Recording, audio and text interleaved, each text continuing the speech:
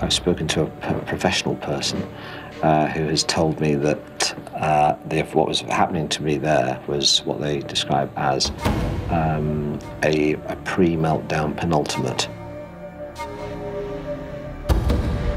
These are perhaps the last haunting words of director Damien Coburn, the director of the film Tropic Thunder.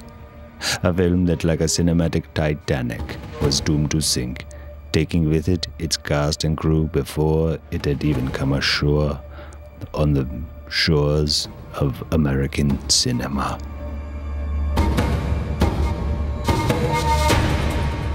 War. A theme that has inspired countless directors and Hollywood productions. But what is war? What does it mean to take another man's life? Is war murder or institutionalized genocide? What is it in our nature that compels perfectly rational human beings to kill one another? None of these questions interested me.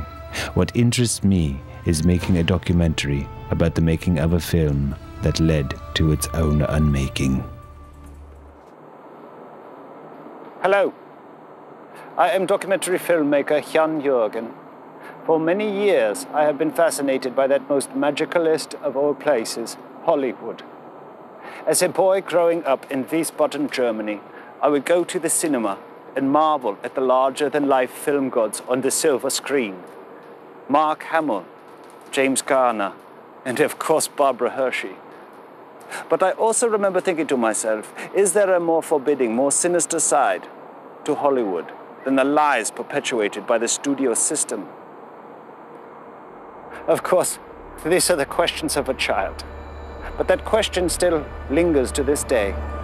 Last year, I was asked to document the making of a Vietnam War classic called Tropic Thunder. What you are about to see is as unflinchingly as possible a look at the making of a Hollywood nightmare. My nightmare, Tropic Thunder. In the fall of 2007, renowned Broadway theater director Damien Coburn was shooting one of the most expensive Vietnam War movies ever made. Roll cameras, please! Costing well over $300 million and filming on location in Vietnam, Tropic Thunder boasted one of the most unlikely casts of all time. Well, of course you're gonna get out of fucking way! Do you think I'm a dick? Perhaps cracking under the pressure of blockbuster filmmaking, Damien and his cast suddenly and mysteriously disappeared. Rumors abound as to the whereabouts of Hollywood actors Tug Speedman, Jeff... 美国的工作有很多问题在 Tropic Thunder. Studio head Les Grossman refuses to finance additional search efforts, saying, quote, "I've spent all the money I'm going to spend on this film." But what actually happened to the cast and crew of Tropic Thunder? To answer these questions, we must take a journey, not just into the heart of the conflict that was the Vietnam War, but also a journey into madness.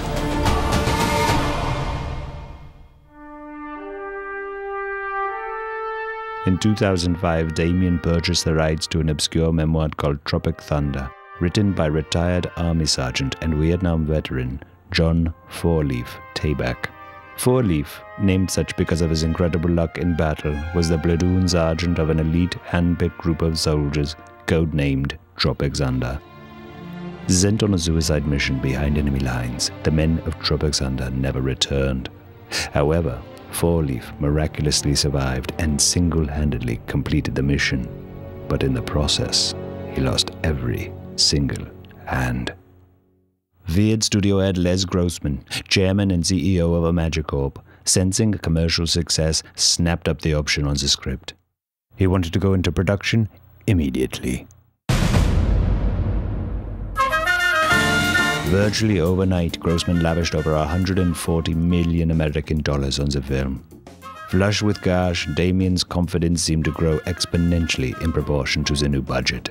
How would you describe yourself directorially? I often get asked this question, and I think the most succinct way to describe myself is to say I'm 50% Werner Herzog, 50% Hal Ashby, and 50% Peter Bogdanovich.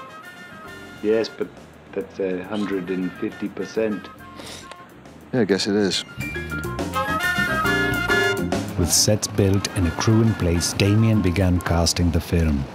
The first actor to be cast was the reclusive Australian method actor and notorious bad boy from Down Under, Kirk Lazarus. No doubt because of his award cachet, Grossman offered him the lead. Every day that I wake up, I thank my father for being an abusive alcoholic, because it was that exact kind of environment that I find makes great talent. Lazarus's total commitment to past roles had been borderline unnerving. While in Ireland preparing to play the gay priest in Satan's Alley, he was once found circumcising an adult male behind a pub in Belfast. However, Lazarus, who had claimed there were no acting challenges left for him, shunned the part of Four-Leaf, insisting instead to play the Black Sergeant, Lincoln Osiris. In preparation, Lazarus went to extraordinary and controversial lengths when he had his skin surgically altered in a Singapore clinic. The result, however, was simply astonishing. He was a virtual carbon copy of the original man. During pre-production, we visited him on several occasions. Never once did he drop character. But you gotta walk a mile in a man's shoes. That's what I did. I walked a mile in these shoes right here. You know, these old 1970-some espadrilles, that's what you gotta do. There's a myriad of black actors we could have cast, but that's what people do. Who are the actors you were thinking of? The list is endless. Denzel Washington, Sidney Poitier. I could go on. Damien seemed blind to the pitfalls of casting a white actor to play the part of an African American. We talked about whether it was racist or not, and we came to the conclusion that it definitely isn't racist, so that was reassuring. Yeah. With race no longer an issue, Lazarus demanded to have the actual family of the real Sergeant Osiris flown from Galveston, Texas, all the way to Vietnam. His commitment to the role was breathtaking. It's working. It's working. Back in LA, Les Grossman and his producer Rob Slalom continued their search for the role of Four-Leaf. Smelling a bargain, their top choice was action colossus Tug Speedman. Speedman's Scorcher franchise had grossed over $3.4 billion worldwide. However, Speedman's fee, which used to be $25 million a picture, had fallen sharply to just under $5 million. Here we go again. Again. The reason? Several failed attempts to expand his appeal to audiences. Simple Jack, the story of an intellectually challenged horse whisperer, was a nauseating and cloying attempt not just to win awards, but also respect in Hollywood. I like when we touch heads. He desperately needed to revive his anemic career. Wake up, Hop Hop! Many people questioned whether Speedman had the intelligence to tackle the complexity of such a role. You've been cast as the role of Four-Leaf. What is it about this American hero that made you so desperate to play this part? It's an interesting exploration of the American thing. One more question, please. Thank you. Will you be growing your hair out for the role? Speedman got the part. The next role to be cast was the part of Fats. Again, Grossman inserted himself into the process by inexplicably casting celebrity train wreck and known drug addict Jeff Portnoy, a man-child who had made millions on his ability to make himself fart on command. Portnoy first became known to American audiences in his hit television series Heat Vision and Jack, where he played a maverick genius astronaut whose best friend was a talking motorcycle. Now let's his power. For reals. His fame went global when he began starring in a string of prepubescent teenage fart comedies such as Fart Club and his flagship franchise, The Fatties. Portnoy's frequent and dazzling public meltdowns didn't seem to matter one bit. Fix it! His run-ins with the law, drunk driving convictions, and his continued intravenous drug problems made him a risk. He was virtually uninsurable. Damien, obviously devastated by Grossman's hideous casting choices, seemed determined to remain optimistic. But we got a lot of them. We got Little Bo Peep. Oh. We got Commando. There's also Holly Golightly. Uh-oh. I'm sitting upwind, as it were. I'm sorry about so that. I don't get it. No, it's just the wind sometimes changes direction. I just Let me go this way. Yeah. It's still looping round and hitting me in the face. In their search for guaranteed box office success, Imagicorp's nonsensical casting choices continued. I was puzzled yet again when I overheard Damien bragging about casting Al Pacino for the role of Motown, the black 19-year-old from Detroit. I later learned they were casting the rapper, Al Pacino, singer of the hit single, I Love the Pussy. Say hello to my little friend! Ha-ha! In his side deal with Imagicorp, he was also promised product placement in the film for his line of Bust Inert energy bars and Booty Sweat energy drinks. I'm working with Tug Speedman, all of them. Thank you, Les Grossman, for giving me the job. With Mr. Chino now playing Motown, there was just one person left to cast. Brooklyn. Snatching the role was a complete unknown. Kevin Sandusky. His only credit to date was a surprisingly touching pharmaceutical commercial for a teenage erectile dysfunction medication called Prom Night. 5 days away from the first day of shooting and with his platoon finally in place, Damien's frustrations began to mount. In an effort to encourage realism and a close bond with the actors, Damien had arranged for a 5-day survival boot camp with Gulf War veteran Drake the Stick Longwood. Sadly, only Sandusky was eager to attend. Oh, gee, fuck! Oh, fuck! Sorry, Damien, I'm sorry. You better be fucking sorry, because you're fucking dead. Dude, get down and give me fucking 50. Can I take a break? Get down, motherfucker, and do them. Do what he says. Okay. Dude, who the fuck are you? Oh! I'm the director! God damn it. No! Oh, God! The boot camp experience itself seemed to be an omen of things to come. Finally, the first day of filming had arrived. Damien spent the whole night prior putting the finishing touches on the script. He arrived on set in fantastic spirits. The choppers had landed, the effects team was in place, the camera was ready. Everything was going swimmingly. Everything except for the actors. Lazarus refused to even acknowledge Damien's presence unless he was wearing fatigues. Sandusky, perhaps traumatized by the boot camp, was acting erratic. Al Pacino refused to leave us alone, believing we were a crew from MTV. Is that MTV? No. That's MTV? Hell yeah. Hey, yo, let's do a big shout out, man. Check this out, man. Yo, it's your boy Al Pacino doing it real big. You know how we do it. The same deal every day on my new movie, Tropic Thunder. You know how we do it, baby. He continually hectored us, looking for free publicity. Bam! Booty Sweat. Al Pacino's Booty Sweat's coming at you, yo. And Portnoy, sadly, was clearly and actively still abusing narcotics. You go get him! Worst of all, Speedman had yet to even step foot outside his trailer. Work came to a virtual standstill. Finally, Damien was pressed to do something about it. He's a cunt. It's fucking $200,000 fucking breakfast. This is, ain't gonna be pretty. Ain't gonna be pretty. Hey! What's going on? No, just dropping by. Make sure the captain's ship shape. And what is that? Desperate Housewives. All right. Have you ever seen this show? No, I heard about it. It's the fucking awesome. Yeah? Yeah, my girlfriend got me hooked.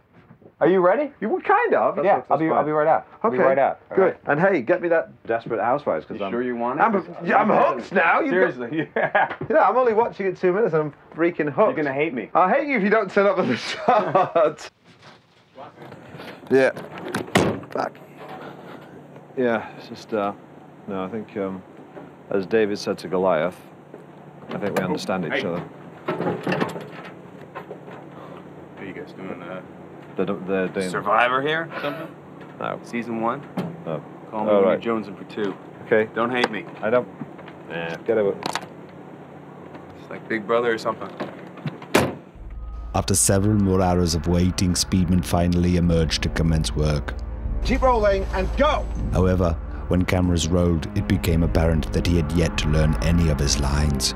To all present, it was clear that to press on would be madness. Lazarus seemed to be at breaking point. Man, this is crazy. Can't be all day. Oh, look at you, fucked up again. All right, hotshot. By 4 o'clock, Speedman had cost production close to $1.6 million. Also, Behind the scenes, the cultural differences between the Vietnamese and the American crew were beginning to bubble over. Nowhere was this cultural divide more clearly illustrated than in the mind of the film's special effects and stunt coordinator, Cody Keith Underwood. So what was this place like before you came here? Was it? Oh, this place was incredible. I mean, this is an animal sanctuary here, first off, and I believe it's sacred land. The brush was thick and the wildlife was thick, so it took us maybe, I don't know, 6-7 days basically to just get that shit out of here and just get it ready for what we're doing. You know, something like that right there. I'm not trying to be dirty, but that kind of stuff, honestly, gives me almost of a boner, because it's just like, there's Mother Nature, who's obviously way bigger than we are, but here's how we take a little piss on Mother Nature's face right here. And it's just this. I mean, this is how we show that we're human, you know? I mean, it's our instinct to just fucking crack at it, just to beat her in her little mouth. You know, look at that. That's beautiful, you know? I don't know how long those trees have been growing for, but look what I'm fucking doing to them. You know, I win. I just beat nature today. What had happened to the themes of courage, heroism, and the arrogance of America's foreign policy? In fact, almost uniformly, people seemed indifferent to the subject matter altogether, making idiotic statements that from a PR perspective would most certainly do more harm than good. The only difference between this film and Vietnam is that with this film, we're gonna win.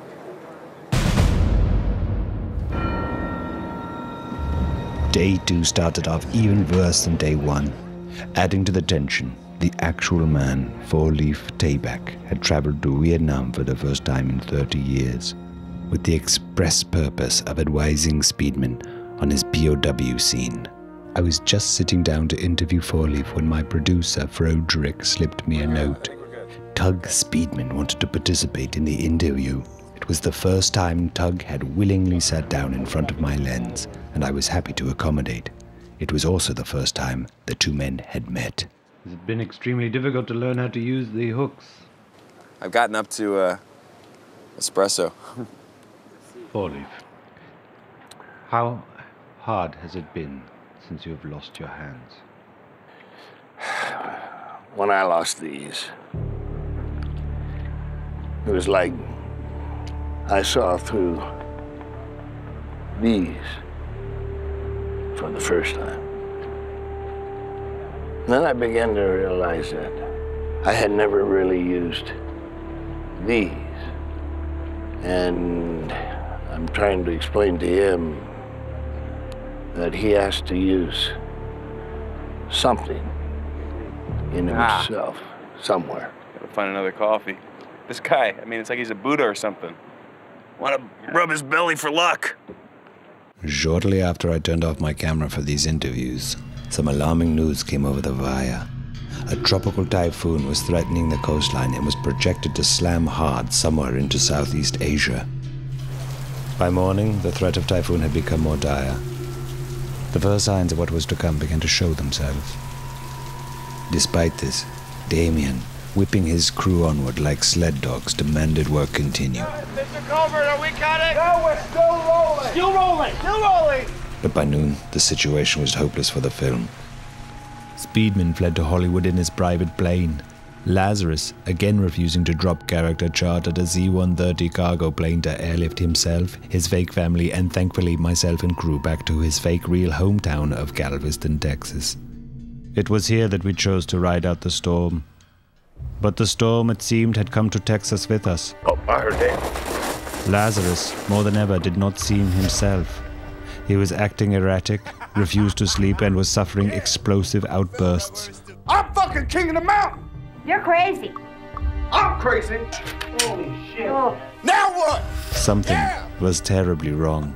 What we're seeing is an acute form of PTSD. I've never heard of this. I'm sorry, post-platoon stress disorder. The first documented case was Charlie Sheen. And when you have an actor, like Mr. Lazarus... Hold on, don't move, we cool.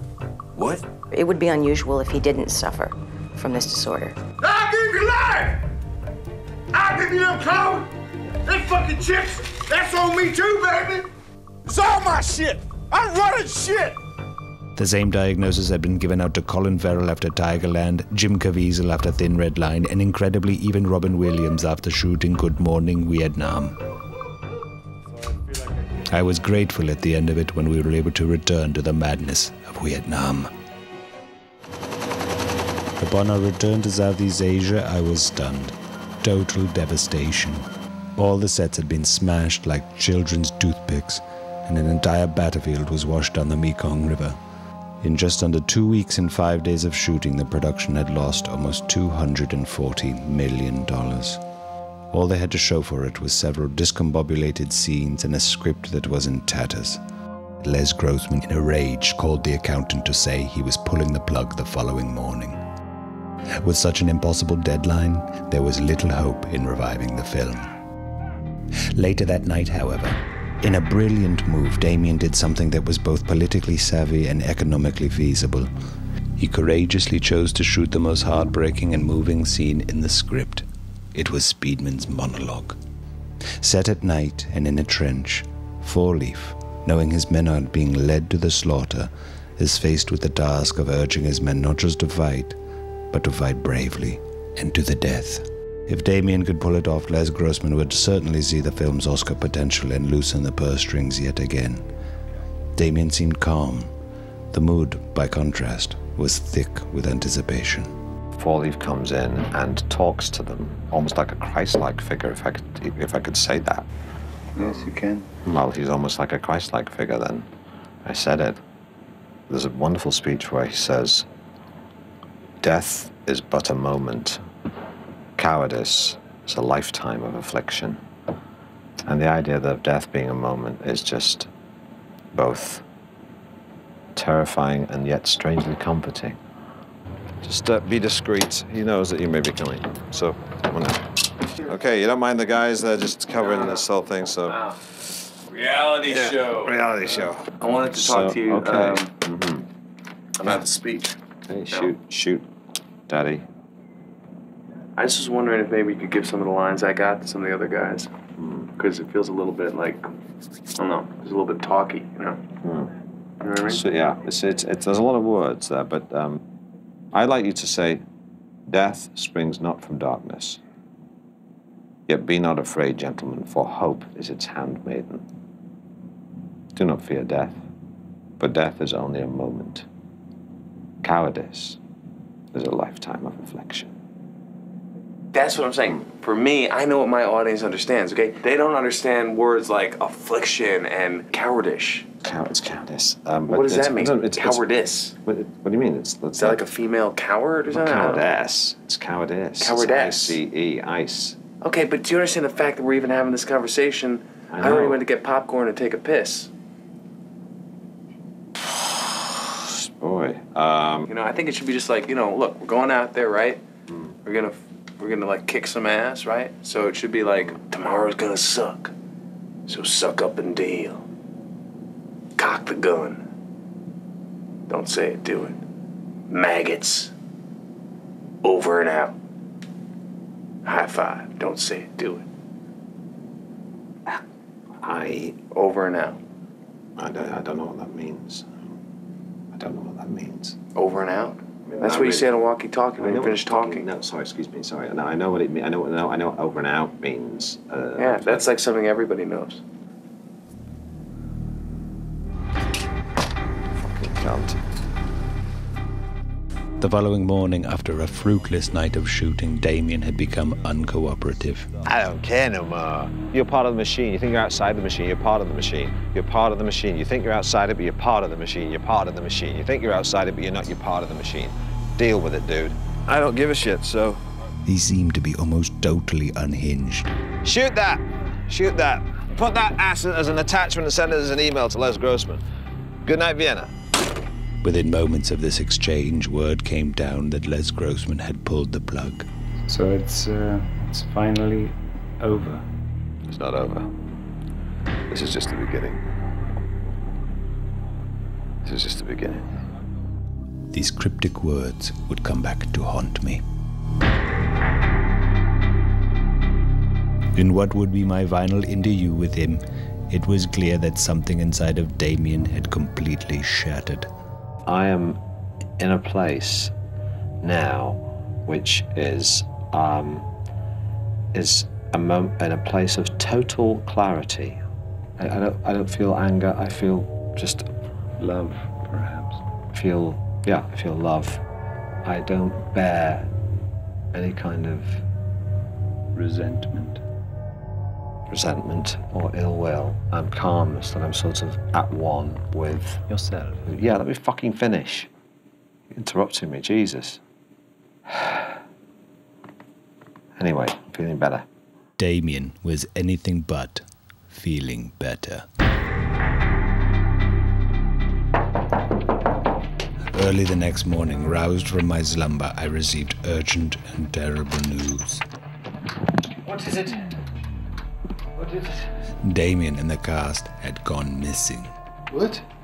The greatest fear of every documentarian is that they themselves will become their own subject. But with these new developments, I had no choice. I leapt into action and hatched an action plan. Find Damien and the cast. They were last seen boarding a chopper that had flown in a northwesterly direction into one of the most lethal and dangerous parts of Southeast Asia. We had many kilometers to cover and the jungle would be unforgiving. However, by nightfall, we had made faint signs of progress.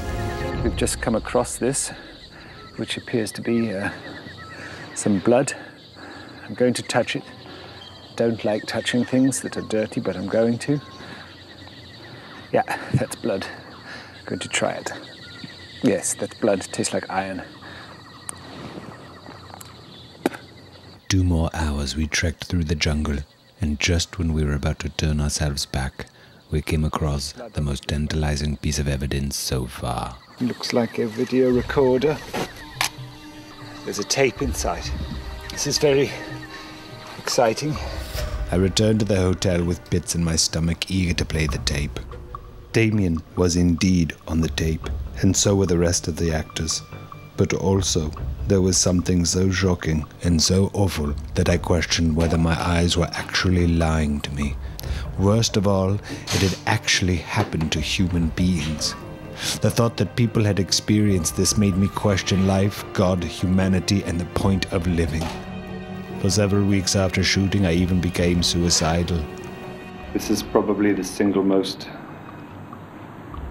disturbing and awful and disgusting thing I've ever seen committed to film. I'm going to watch it one more time.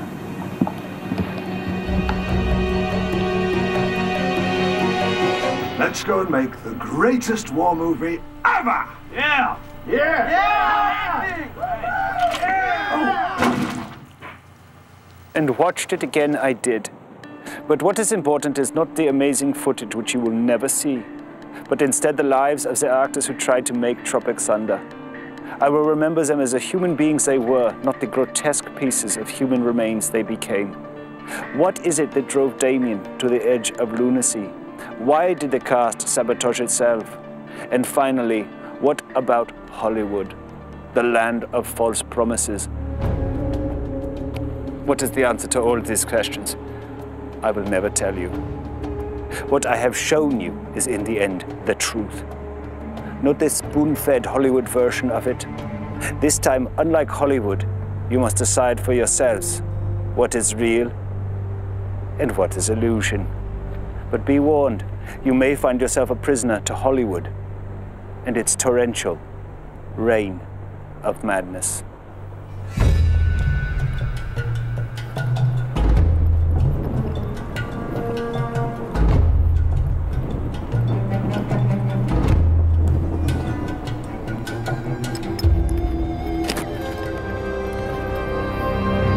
From out of the dark is a South Central G, ready hand steady on a bloody machete. Devil is on my shoulder. Should I kill it? Hell yeah! I sliced Jack, took an axe, and gave that bitch Jill 40 whacks. With my hip hop, it don't stop till heads roll off the cutting block.